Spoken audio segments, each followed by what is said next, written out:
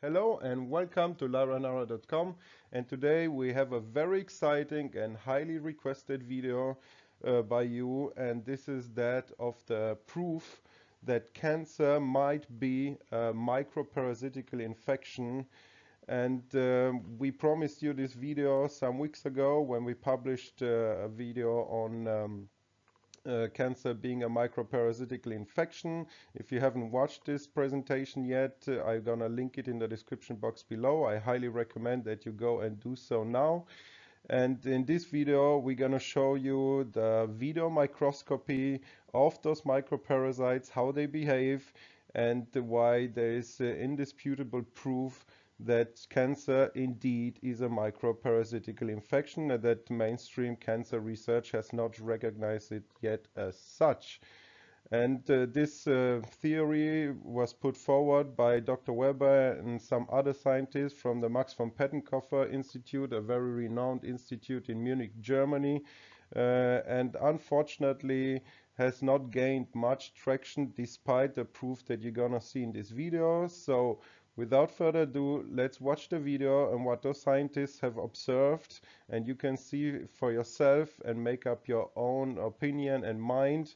And then afterwards we're gonna talk about some implications of that proof and some consequences that we can draw from it, and how we should behave and how we should treat cancer patients therefore. So without further ado, let's dive right into the video proof of cancer as a parasitical infection. Let's go more than 30 years back in time. At the renowned Pettenkoffer Institute in Munich, Germany, 3 German medical doctors, Dr. Übing, Schiertz and Dr. Winter, were busy studying strange objects in human blood. They published their results in the renowned scientific journal Ärztliche Praxis under the title Unusual Corpuscular Elements in Blood. Here is what the article read. When counting red blood cells in human blood that has been thinned with saline solution, we can often detect corpuscles, which cannot be categorized as blood cells. Those are oval or grape-shaped particles with a length of 2 to 3,000 millimeters.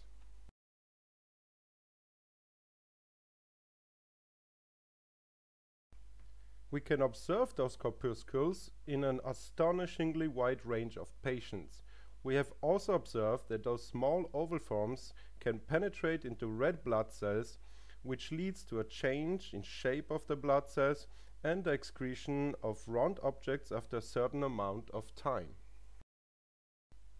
Research has also shown that the described objects are most probably cells of a parasitical nature.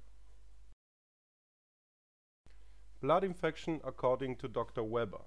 Another medical doctor of that era, Dr. Alfons Weber, conducted similar experiments since the early 60s and realized before the doctors of the Max von Pettenkoffer Institute that the agile corpuscles were the cause of the blood infection. He filmed the experiment in the 60s to 80s and created thereby unique evidence. The microparasites described by Dr. Weber that you can see here can be found in the tissue of all cancer patients. Some examples. Here you can see a blood sample that has been dried over a flame. The patient suffers from leukemia. Here you see the blood sample of a patient suffering from liver cancer. Here the blood of a patient with bladder cancer. And this is tissue from the bladder carcinoma. You can clearly see the lively movements of the microbes. Here the diagnosis is that of lymph node metastasis. This is an almost mature gamete. He can be found in the space between the cells.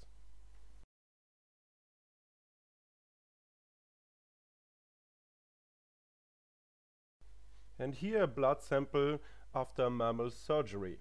You can see a dying leukocyte. Patient is suffering from breast cancer. Diagnosis: cell complex of an uterus tumor.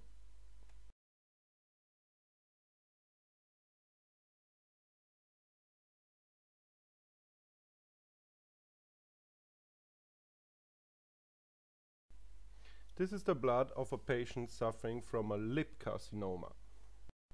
And here cells of a lung carcinoma. In the lower left part you can clearly see red blood cells in whose innards there are lively microparasites.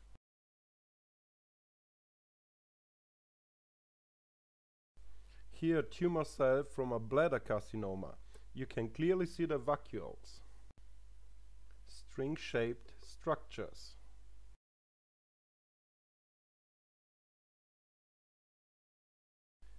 All recordings have one thing in common.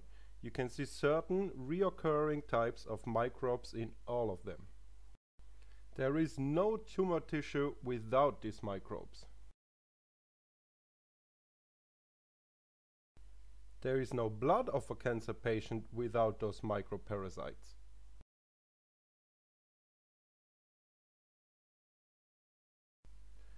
The microparasites that have not yet been acknowledged by mainstream medicine as the cause of cancer have been comprehensively shown by Dr. Weber. They belong to two species. A. String-shaped, grown up. Their length is 2 times that of a red blood cell. B. Stick-shaped. This is the most commonly found shape. The length of this gamete is about the diameter of a red blood cell. The youth form of both species are round or oval-shaped. In normal blood tests, those parasites normally remain undetected, as they are hiding inside of the red blood cells. They are perfectly camouflaged by the exterior of the blood cell. The inner of the blood cell also offers plenty of food in the shape of oxygen and hemoglobin.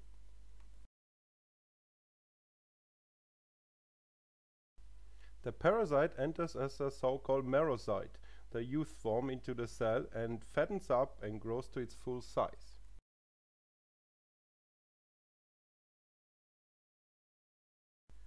Two gametes inside of the blood cell can be seen here.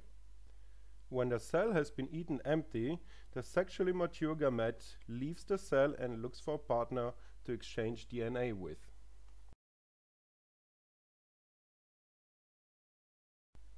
Let's have a closer look at the parasites. We can see the stick-shaped A and the string-shaped microbes.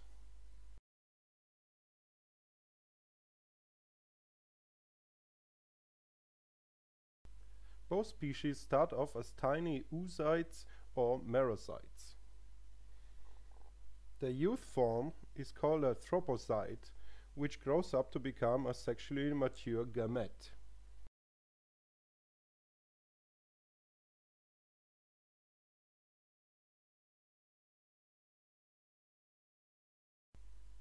A gamete can be seen here inside of a red blood cell. It excretes one merocyte after the other into the blood plasma. And here you see the string-shaped type B.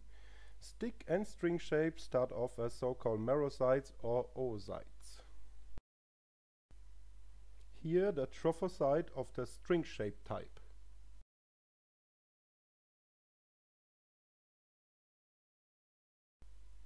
This is the mature string-shaped parasite, a so-called gamete.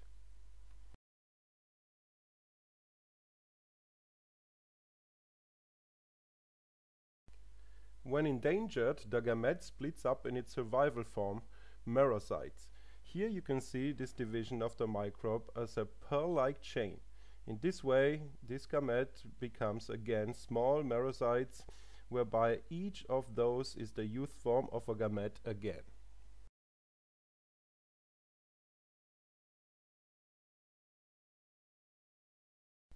The legend for the following animation is as follows. Venous gas is depicted in blue, arterial gas in red, parasites are yellow, and the vacuole is a dark red.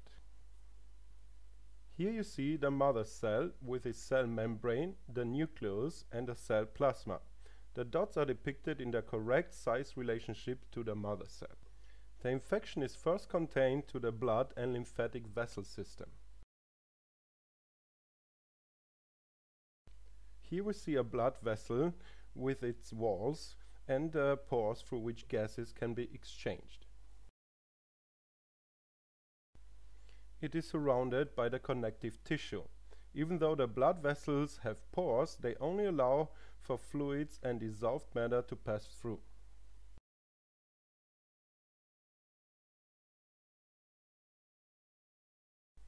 Even the youth form of the parasite is just too big to pass through.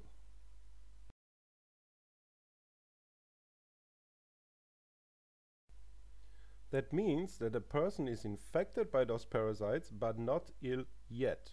The defense cells of the immune system keep the number of parasites in check.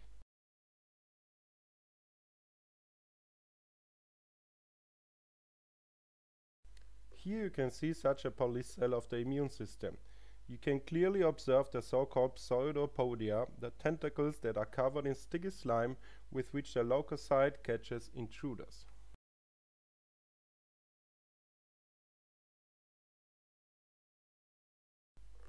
The coat microbes are then being transported into the innards of the cell and are thereby neutralized. It buzzes like a swarm of hornets in there, as you can see.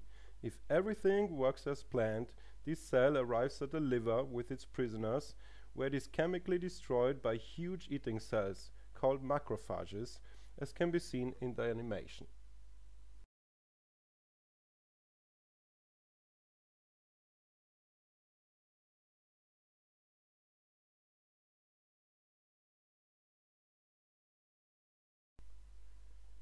How big the burden of the infected blood cells become in the end can be seen here.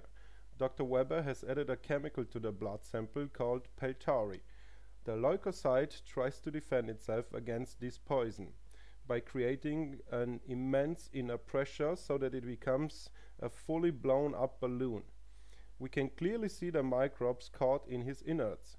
In the end, the cell membrane cannot cope anymore with the double strain of inner pressure and poison from the outside and bursts. And now you can see the dense cloud of microbes that swarm out. They sense a second chance and flee in all directions away from their prison. New gametes are formed. Cancer according to Dr. Weber. Dr. Weber further inquired what would happen if the permeability of the blood vessels would change due to poisoning, radiation, or other stress factors.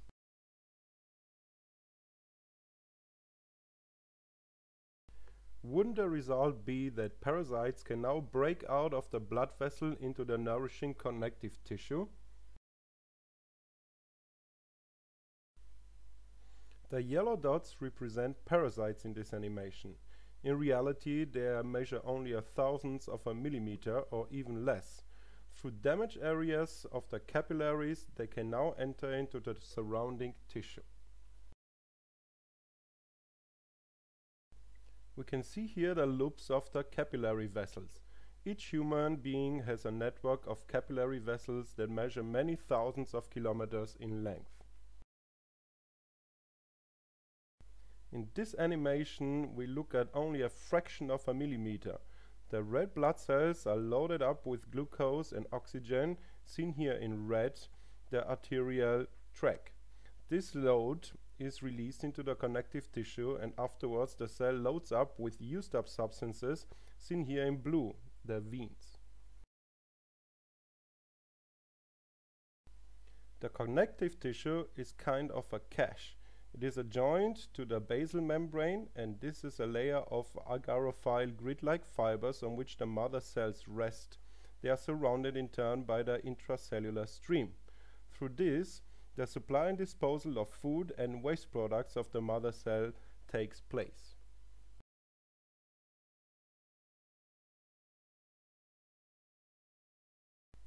What happens when the parasites can follow the enticing trace of oxygen and nutrients to the mother cells?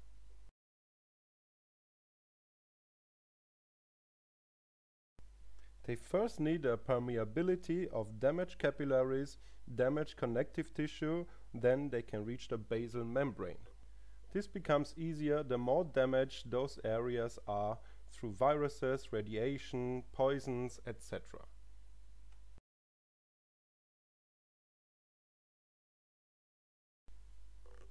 A microbe has reached a mother cell here and got stuck to it. It is caught.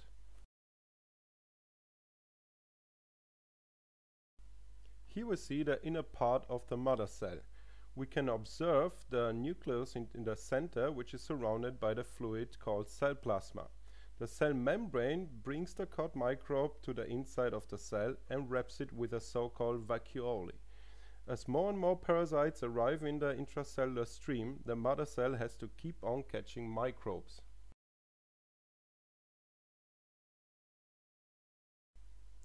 The first caught microbes can be wrapped in digestive vacuoles without a problem by the mother cell.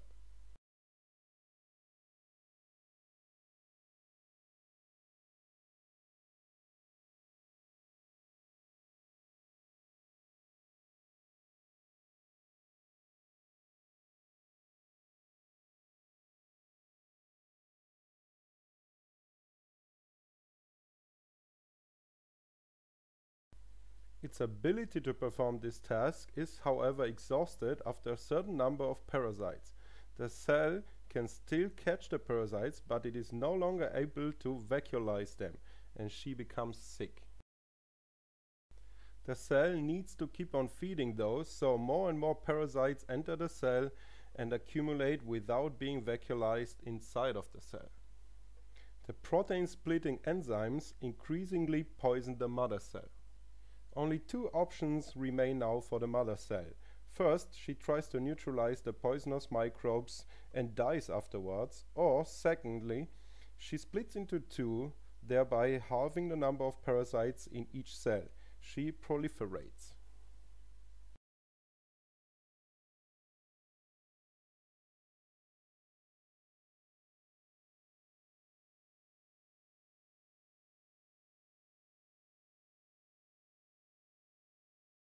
And here we see the result of this second option. Out of one heavily infected cell, we get two lightly infected ones. Bursting leukocytes can be seen here. According to Dr. Weber, the lively corpuscles that you can see streaming out of the cell after it has burst are microbes that swim around in the blood plasma. Oncological knowledge. Other corpuscles, which you can see here, the imagination of the researchers of the Max van Pettenkofer Institute or the fantasy of Dr. Weber. Today, not even mainstream cancer research denies their existence. However, they are called differently. What Dr. Weber calls, for example, a gamete, the mainstream cancer researchers call cell-intrinsic organelles. And what Dr. Weber calls the youth form, the mainstream calls apoptotic vesicles.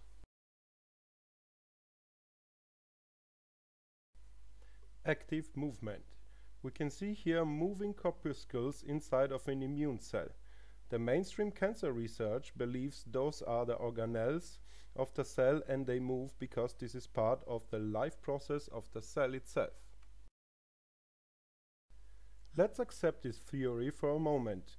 That would mean that if the cell dies, the organelles have to die as well, but exactly that does not happen.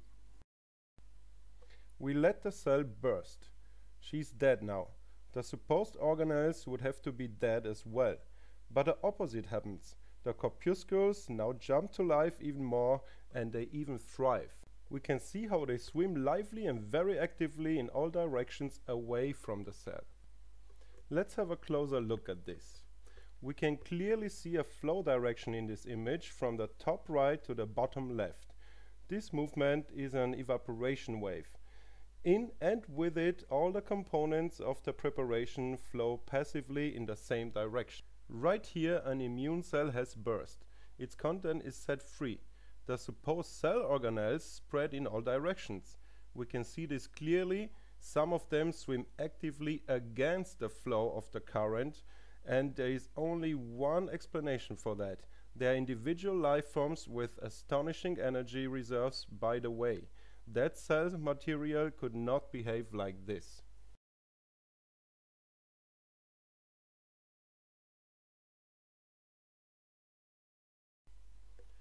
And now a nice example. Here we see a thoroposite, the youth form of a gamete, which has been caught. The vacuole receives the parasite and we can clearly see its attempts to escape. We see the active movements of a life form. The assumption that this microbe is part of a dead cell is absurd.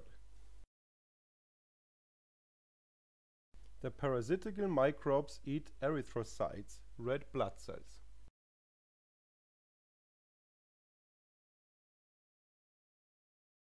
Here we see a swarm of microbes. They have started eating up the hemoglobin of the cells.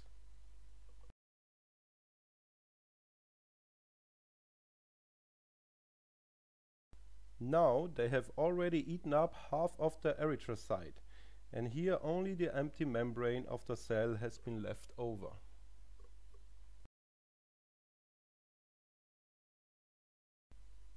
The parasites have swarmed out and searched for new victims. The empty shell is the proof that the hemoglobin has been eaten up, meaning that the corpuscles have a metabolism. But even the grown-up parasites have a healthy appetite, as we can see. Here we see parasitical string-shaped microbes, and here we see stick-shaped ones in an emptied membrane of a red blood cell. Here we can see a stick form parasite eating away at an erythrocyte. And here a string-shaped form pulls an erythrocyte behind it. A good example for active movement capabilities. The parasites eat, that's very clear. The damages to the blood tissue and the increase in number of the corpuscles is proportional. Blood tissue becomes corpuscle tissue. Multiplication. Like most single-cell organisms, the corpuscles can either proliferate through cell division or sexual interaction. Here we can see conjugating gametes which press against each other tightly. This leads to oocytes developing from the fertilized gametes. This proliferation is difficult to detect under a light microscope. Easier to see is the cell division process.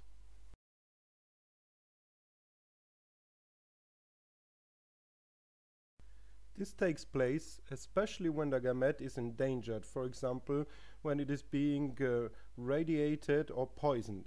This is comparable to a ship sinking and everybody reaching for the lifeboats. The microbe packs its genetic material into many small, very resistant entities called the parasites.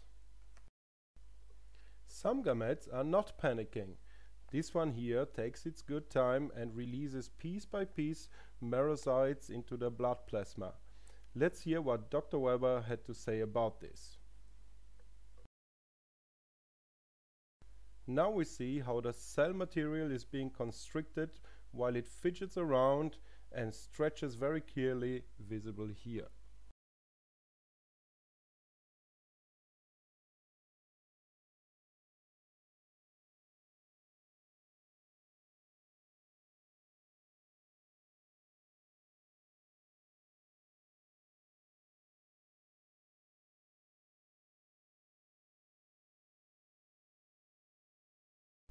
Now it is finally free and swims at the 1 o'clock position away, while the other one continues its task while remaining docked to the erythrocyte. I hope this is enough to convince you of what we wanted to illustrate here.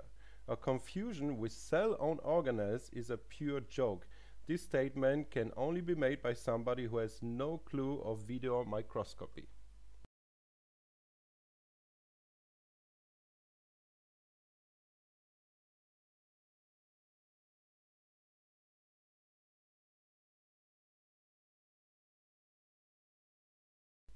Experiment A. Thick drop of blood, temperature 37 degrees Celsius.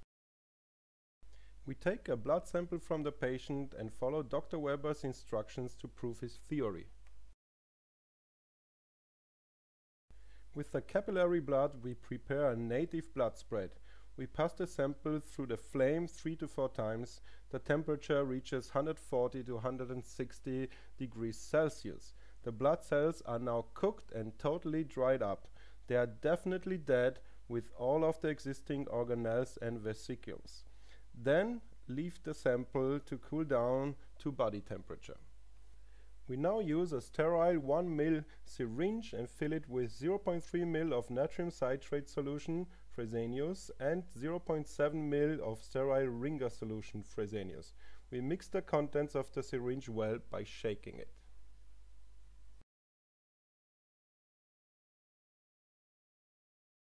We now drip a bigger drop of this solution onto our sample and cover our sample afterwards. We look at the sample through the microscope in an oil emulsion at an aperture of 2 to 2.5. The destroyed blood cells can be seen very nicely without any movement.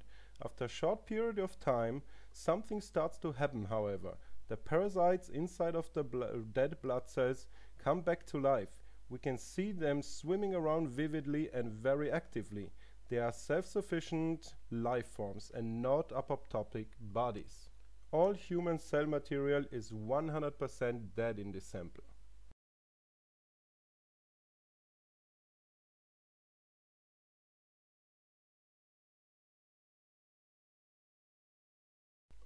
Experiment B is the same procedure as with A, but this time we use a very thin blood spread. Dr. Weber claims that so-called apoptotic bodies are independent life forms. To prove this, we destroy freshly taken blood by heating it up to 140 to 160 degrees Celsius again.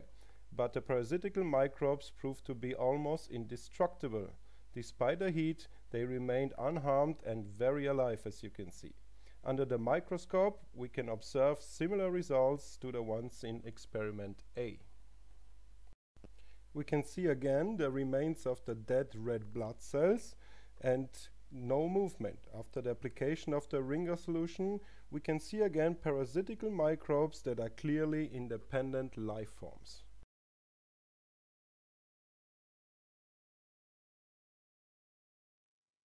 Amazing imagery, isn't it? And if that doesn't convince you that cancer really is a microparasitical infection, then I don't know what else will. Maybe that you replicate those experiments shown at the end of the video by yourself. It's very easy, as you have seen. You also don't need high-end special equipment, a dark field microscope with 500 times magnification, or light microscope with 1000-fold magnification is sufficient. Just follow the instruction that you saw and you can replicate it by yourself and convince yourself that way. Also very compelling evidence for us is that this has been captured on film, as you have seen, and classic mainstream cancer research theories such as cancer being a viral infection or a genetic mutation have not been proven yet through video evidence.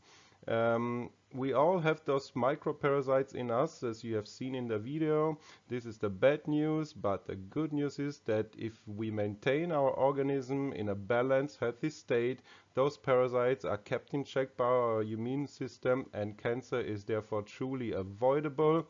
You can also track the success of your chosen cancer therapy by performing those blood analyses shown in the video on a regular basis. So you see if the count of microparasites goes down with your chosen therapy method, whether it is mainstream or alternative. We of course highly recommend that you use holistic natural methods because as you have seen, those microparasites are extremely resistant even to radiation and poisons.